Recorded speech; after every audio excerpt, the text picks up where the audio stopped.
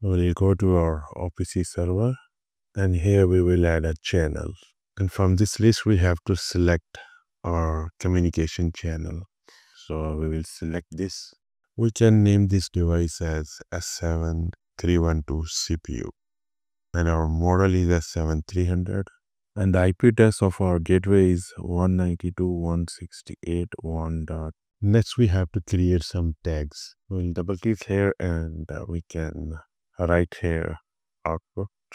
For the address, we can write here 20.0 and we are going to read only. And that's it. Our OPC is configured. We can test once by running this quick client. We'll select our CPU and here we can see our output tag. And current value is 0. If we go here and change this bit to 1, as you can see that our output is on and its status is also updated in the OPC client. Next, we will close this client, minimize all the things, and we will run the LabVIEW software. Blank. Here we have to configure or create a IO server. We'll select the OPC client and we'll click here, Browse button. Here we will select window RV0 and select our NI OPC server. Click OK. Next, we have to create another library for the tags. And in this library, we have to create some bound variables. And from the list, we will select our OPC channel and our CPU and output tag. Add this one into this library. Click OK.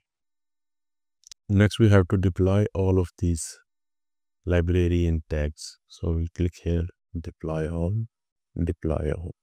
Next, we will right click here and create a new VI. We will insert here an indicator and name it as Q0.0. We'll go to the block diagram and here we have to link our tag. We'll go to the share variable node, my computer, and output tag. Now to execute, we need a loop. We will create a while loop around it, assign it a control button, and run it. So here is our indicator. This is the ladder logic. Now here if we modify this tag to 1, this LED also updated in the LabVIEW software via OPC server. And if we turn off this bit and 100.0, it turns off the Q0.0 output and same is reflected here in the LabVIEW software. So this is how we can configure our tags in the NI OPC server and link these with this LabVIEW software.